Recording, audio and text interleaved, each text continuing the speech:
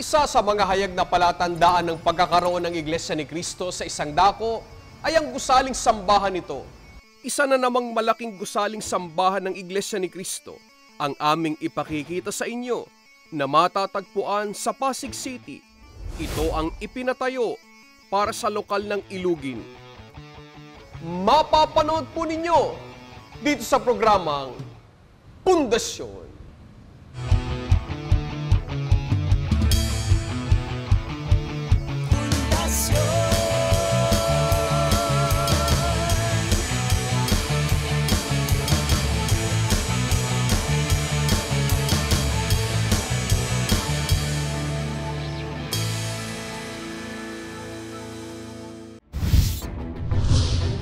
Isang modernong kayarian at angkop sa laki ng lote ng gusaling sambahan ang pinagsikapan po natin i-design para sa lokal ng Ilugin.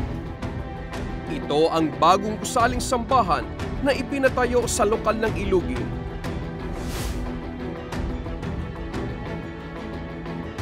Ito ay matatagpuan sa number 8485, Phase 1 Ilugin, Alfonso Sandoval Avenue, Pinagbuhatan, Pasig City.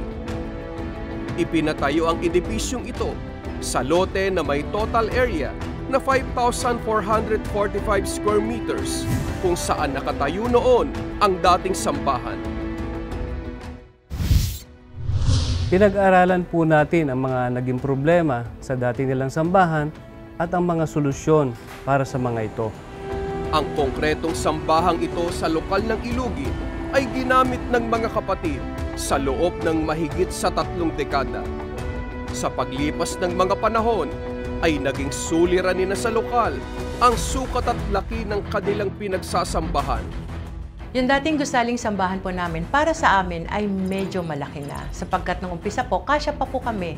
Subalit paglipas ng panahon, yung medyo malaki na ay lumiit na po.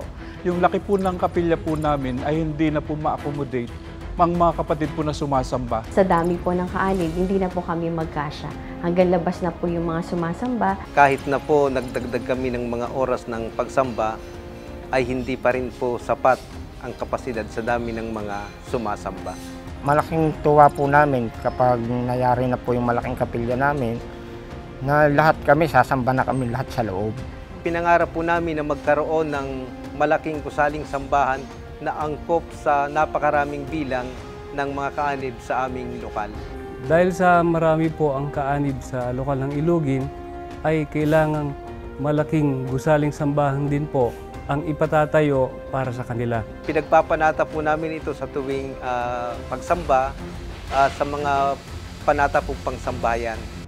Ang dating pangarap lamang ay nagkaroon ng katuparan sapagkat dininig ng Panginoong Diyos ang kanilang mga pananalangin. Ipinagpatayo sila ng isang malaking gusaling sambahan. Ngayon po, ang aming bagong gusaling sambahan ay hindi lang medyo malaki, hindi lang malaki, kundi napakalaki. Halos 4 na beses nasukat ng dating sambahan ang inilaki ng bagong gusaling sambahan ng lokal ng Ilugin. 12 meters ang lapad at 28 meters ang haba ng dating sambahan. Subalit ngayon ay 25 meters na ang lapad at 54 meters na ang haba ng bagong sambahan. Sobra-sobra po ang aming kagalahan at pagpapasalamat po sa ating Panginoong Diyos na binigyan po kami ng napakagandang sambahan na doon po namin isasagawa ang aming mga pagsamba. Tinignan ko po agad ang koro kasi doon po kami magpupuri. Doon po ako tutupad ng tungkulin ko bilang organista. Napakalaki at napakaganda po ng mga disenyo sa bagong gusaling sambahan at high-tech po ang mga kagamitan dito. Proud po ako at naipagmamalaki ko po ito sa aking mga kalaro at mga kaibigan. Exterior at interior design ay ginawa po natin alinsunod po sa mga disenyo na para lamang sa mga gusaling sambahan ng iglesia. Ma-amaze po kayo pag inyong nakita po ang aming gusaling sambahan. Labas man o loob po, napakaganda po. Mahirap po talaga siyang i-describe. Pero po yung makikita po yung kaluwalhatian talaga ng Diyos. Kasi Sobrang kakaiba po siya mula sa labas pa lang po talaga. Pagpasok mo pa lang sa gate, makikita mo na kung gaano siya kalaki, gaano siya kalawak. Pagpasok niyo po pa lang po sa lobby, makikita niyo na po yung kagandahan ng disenyo. I was really surprised of how big it was. Very beautiful. More beautiful than the old chapel since there's a balcony and wings. May balcony ang dating sambahan na may 5 rows lamang. Subalit sa bagong sambahan ay bukod sa main balcony nito na may upper at lower section ay may side wings pa ito sa magkabila.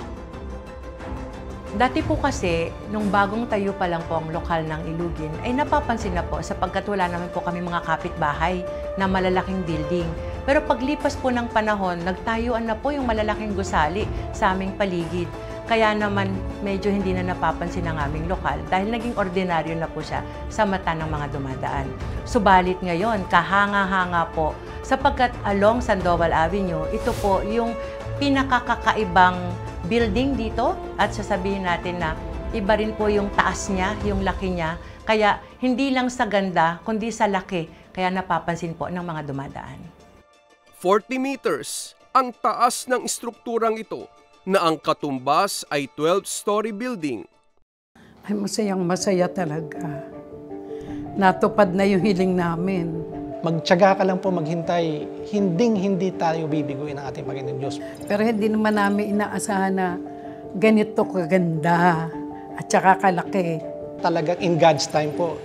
Hindi lang ordinaryong kapilya yung binigay niya sa amin. Ang totoo, isang napakaganda, napaka-elegante, napakagarang gusaling sambahan.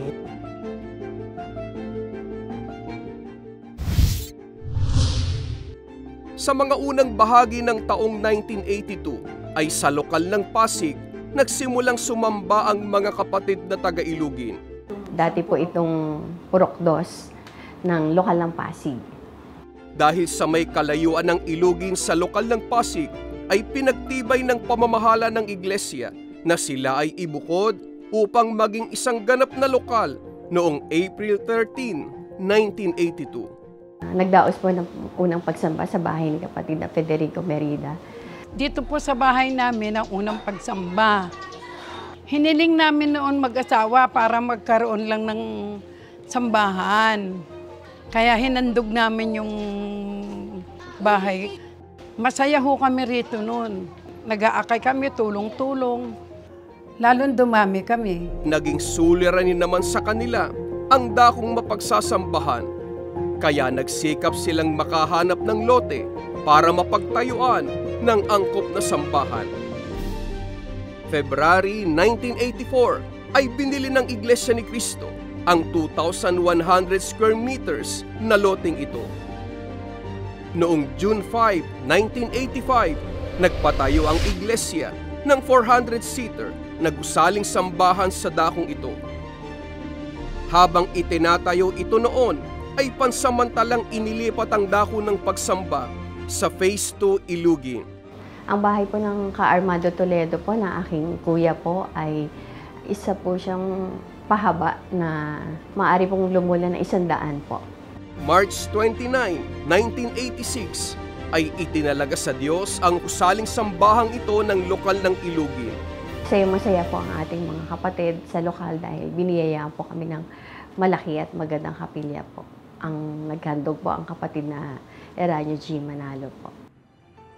Nagpatuloy sa pagdami ang bilang ng mga kaanib sa lokal ng Ilugin. Yung laki po ng kapilya po namin ay hindi na po ma-accommodate ang mga kapatid po na sumasamba. Dahil po yung lugar po namin ay napakarami pong tao na naaakay po yung lokal. Inasam na po ng mga kapatid at pinagpanata na po na magkaroon po kami ng sambahan. Subalit hindi sapat ang 2,100 square meters na lote ng lokal para pagtayuan ng mas malaking gusaling sambahan. Bilang paghahanda sa mas malaking edipisyo na pinapangarap nila ay humiling sila sa pamamahala ng iglesia na mabili ang karagdagang lote na nasa gawing likuran ng compound ng lokal.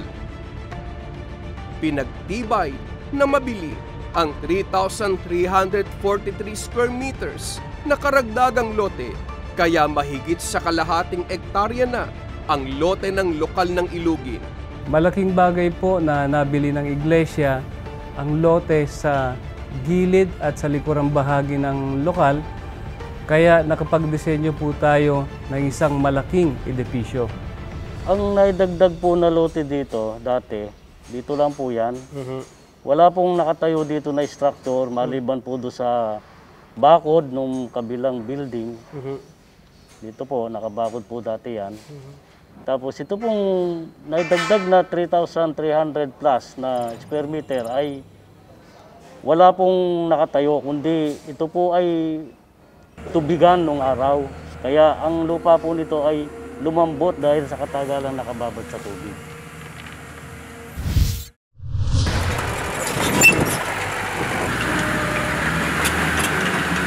Sinimula ng Iglesia Ni Cristo Engineering and Construction Department noong April 2019 ang malaking proyektong ito para sa lokal ng Ilugin.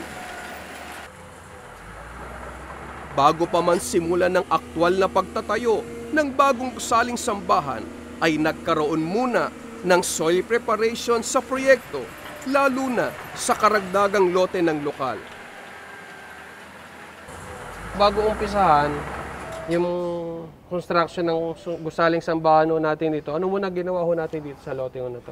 Dahil sa malambot po ang pinaka-topsoil nitong naidagdag, kinatkat po ito yung 3,300 plus na square meter. Pinalis po yung dating lupa dahil sa burak po siya at sa maraming damo. Tinanggal po yon, tapos halos 1 metro po ang nahukay at pinalitan po ng magandang lupa. Habang isinasagawa noon ang soil improvement para sa itatayong malaking sambahan, ay kailangan nilang humanap ng dakong paglilipatan ng pagsamba. Ang dakong ito na nasa Mulawin Bend, Greenwood Subdivision na may distansyang 2.4 kilometers mula sa lokal, ang naging pansamantalang dako ng pagsamba habang ginagawa ang magiging bagong gusaling sambahan.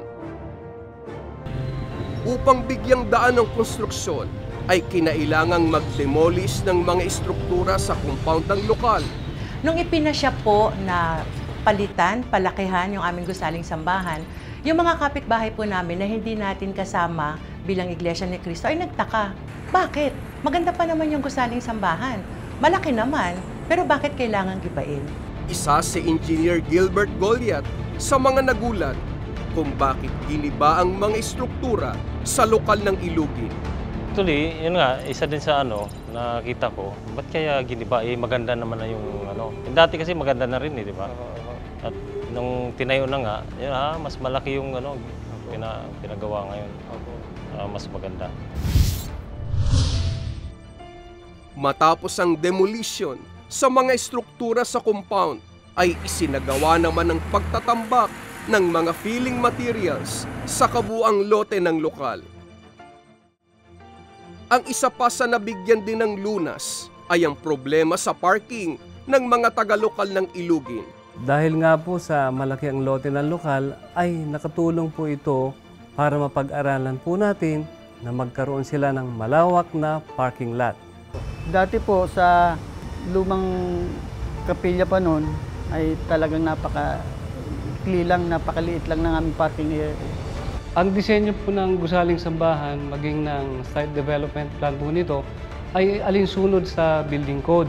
Isa po dyan ay ang mga karagdagang parking slots na umabot po ng at least 90 parking slots, including 3 parking slots for PWDs at mga motorsiklo. So pagka isinama ho yung parking ng motorsiklo ay mahigit 100 na po. At in case ho na mag-overflow, ay meron po sa driveways. Ngayon po, pwede na po kaming umikot sa gusaling sambahan para sa parking at meron pa po kaming parking sa likod. Kaya napakadali na po. Napakalaki po ng parking area. Pwede kang pumasok sa kabila, lusot ka naman po sa kabila. Dahil meron na po itong papaikot na driveway sa buong building po. Problema sa baha ang isa pa sa mga nilunasan sa proyektong ito. Nasa mababang lugar ng pinagbuhatan Pasig City ang lokasyon ng lokal ng Ilugin. Malapit po ito sa Pasig River at Laguna de Bay. Noon pong taong 2009, nagkaroon po tayo ng matinding pagbaha. Yun po ang Ondoy. May pagsamba po nung araw na po na yon, pero hindi po kami pumayag na hindi po kami tumupad ang aming tungkulin bilang organista. Bumagyo po yung Ondoy. Ang bilis-bilis po ng pangyayari. Bumababa pa lang ako lahat ng aming mga gamit na naglutangan. Dito nga sa loob ng kapilya, baha may tubig Pero sumasamba pa rin kami. Sumunod po noon yung Yolanda. Ganon din po yun. Baha rin po hanggang dibdib. Kahit baha po, mataas ang tubig, tumutupad kami ng aming tungkulin. Nagbabangka po yung mga kapatid para lang makasamba. Tiniis po namin, pinagtiyagaan po namin marating yung bahay sambahan para po makatupad kami ng aming tungkulin. Palibasa yung bahay namin nasa tapat po ulit itong kapilya. Saksing buhay po ako na napapansin ko nung kapag lumalakas ang ulan, lalo na pag may bagyo, talaga pong kinakabahan na kami. Kasi binabahan na po ito. Bilang tugon sa problemang ito, ay ipinasya na i-upgrade ang elevation ng compound ng lokal ng Ilugin. Mula po nung mag-upgrade ng kalsada, nagtaas po sila ng elevation, kailangan ho ang compound ng Gusaling Sambahan ay maitaas din. Dito po sa dating pinagtatayuan ng dating kapilya, hindi na po namin kinatkat ito dahil matigas na po ang dating lupa. Tinambakan na lang po natin ito. 1.3 meters ang naging pinakamataas na elevation ng compound, bunga ng ginawang backfilling. Sapat na po ang elevation ng ating driveway para hindi po ito abutin ng baha. At itinaas pa po natin ng 3 steps ang flooring ng Gusaling Sambahan.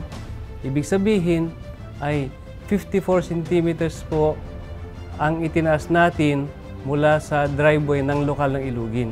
Kahit po bumaha uli sa kalsada, hindi na po kami nangangambang abutin itong loob ng Gusaling Sambahan ng tubig ba.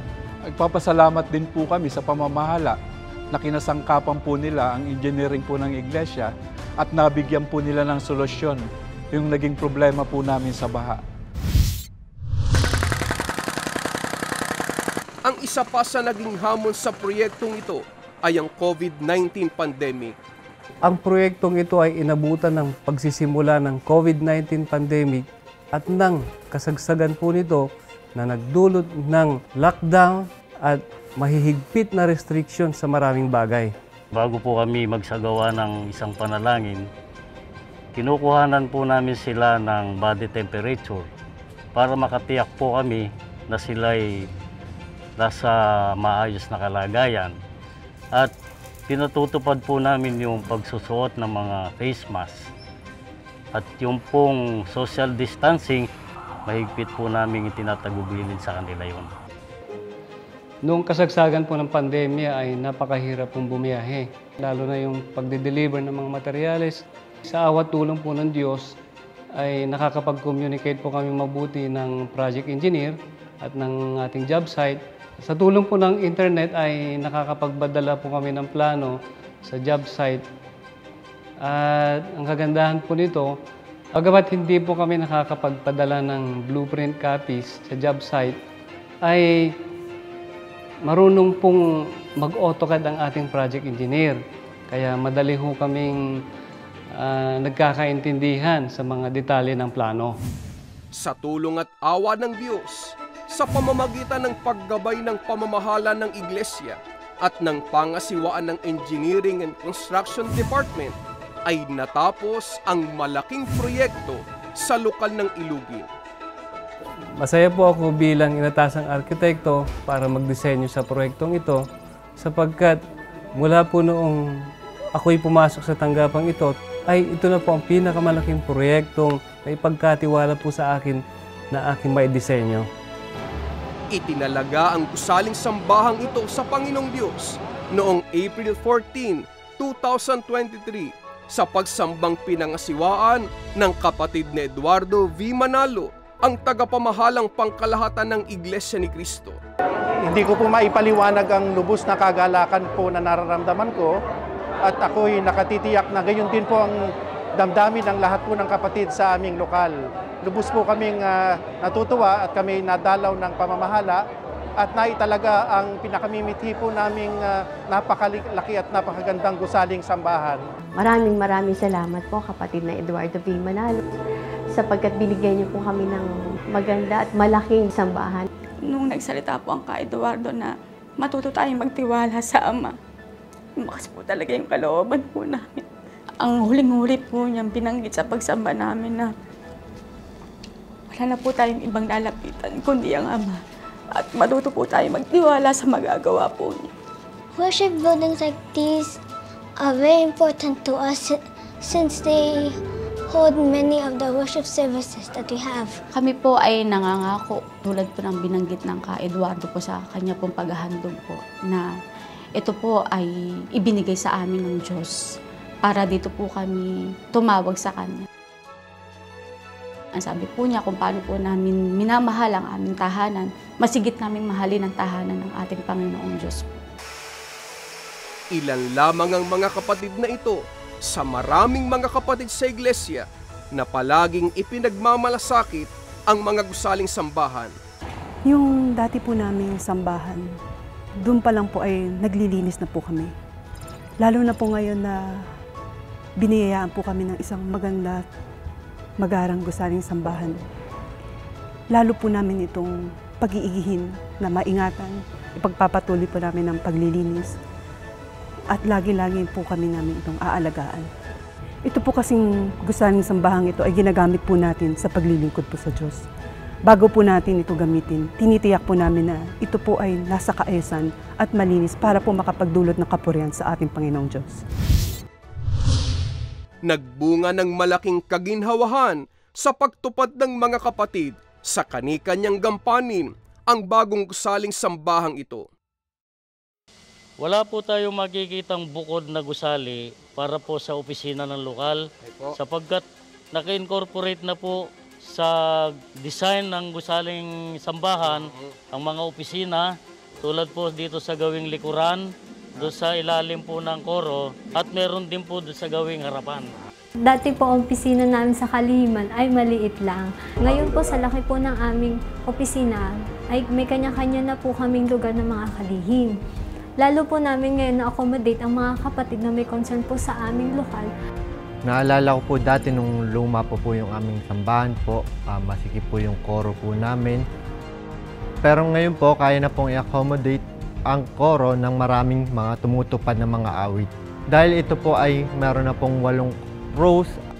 Dati po may mga pagkakataon na nasa labas po ang iba naming mga kapatid dahil nga po hindi na magkasya sa loob, sobrang siksikan na po. Pero ngayon, ang makikita na lang po natin sa labas ay ang mga sasakyan sapagkat ang mga kapatid ay kasyang-kasya na po sa loob ng gusaling sambahan. Isa sa mga bahagi ng modernong gusaling sambahang ito na nakatatawag ng pansin ay ang kaniyang ceiling design. Ang disenyo po ng kisame sa gusaling sambahan ng lokal ng Ilugin ay nahahati po sa 4 na bahagi. Mula po sa kisame ng upper balcony, sa kisame ng lower balcony, sa kisame rin po ng main nave na yun po ang pinakamalawak, hanggang sa kisame po ng koro. Hindi po nagkakalayo ang disenyo ng 4 na bahagi ng kisame. Meron po itong pagkakahalintulad or resemblance sa bawat isa para hindi po malayo ang style nito sa mga ginagamit po nating disenyo ng kisame sa loob ng gusaling sambahan. Sa main ceiling po natin sa kabuuan ay may 7 aranya po tayong ginamit dito.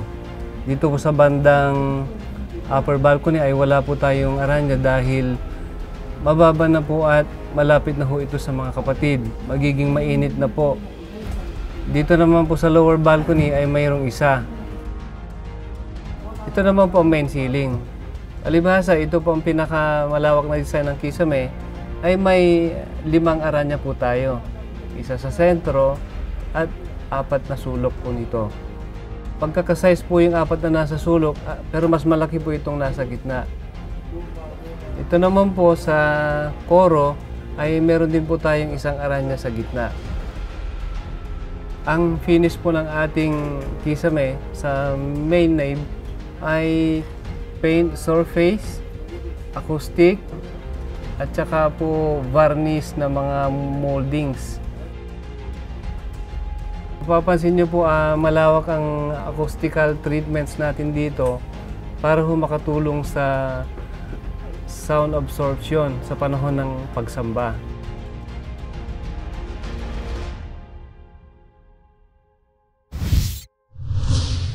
Ang bagong gusaling sambahan ay may sariling video conferencing system, 10 LED TV monitors, isang video wall, high-definition CCTV cameras, 10 aranya, sound system, Johannes organ, generator set, lightning arrestor, laser beam smoke detector system, fire alarm system, at fire suppression system.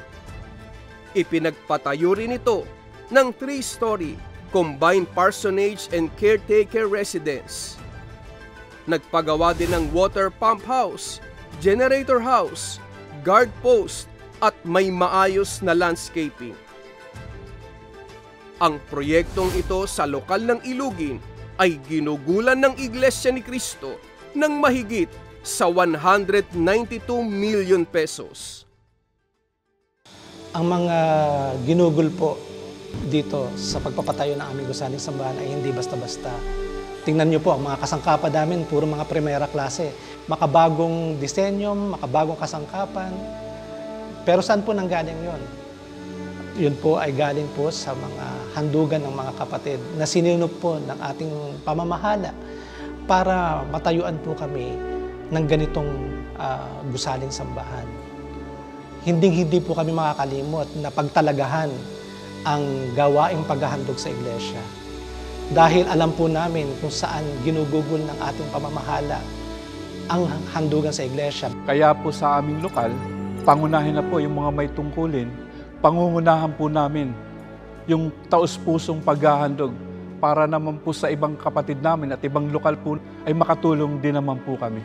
Na sila man po ay magkaroon ng angkop at maayos na gusaling sambahan. Ang pagkakaroon ng bagong gusaling sambahan ng lokal ng Ilugin ay isang napakadakilang biyaya sapagkat sa panahon ng matinding kahirapan, bunga ng pandemya, tayo ay nakapagpapatayo pa ng ganyang kadakila, maluwalhati at napakagandang gusaling sambahan. Kabilang ang gusaling sambahang ito sa nooy 4 na malalaking proyekto na ipinagagawa ng Iglesia Ni Cristo sa Metro Manila sa kasagsagan ng COVID-19 pandemic. Ang nasa lokal ng Parañaque, Distrito Eklesiastiko ng Makati, ang nasa lokal ng Bagong Silang 5, Distrito Eklesiastiko ng Caloocan North, at ang nasa lokal ng Luzon Avenue, Distrito Eklesiastiko ng Sentral. Hindi tayo nakapagpatayo ng ganitong gusaling sambahan dahil sa mayayaman ng mga kapatid. Marami sa mga kapatid ay mahihirap din. Pero dahil nga sa himala, kapangyarihan ng Diyos ay nagkaroon tayo ng ganyang kadakilang gusaling sambahan. Ang mga pagtatagumpay na ito ay bahagi lamang ng sunod-sunod na pagpapala ng Diyos sa kanyang bayan. Natutugunan ng Iglesia Ni Cristo sa pangunguna ng pamamahala nito ang tuloy-tuloy na gawaing pagtatayo ng mga naglalakihang mga gusaling sambahan bilang pagtupad ng Diyos sa kanyang mga pangako dahil na rin sa walang pasubaling pagsunod sa Kanya ng mga kaanib sa iglesia. Ang bawat gusaling itinatayo para sa kaluwalhatian ng Diyos ay nakasalig sa isang matibay na pundasyon.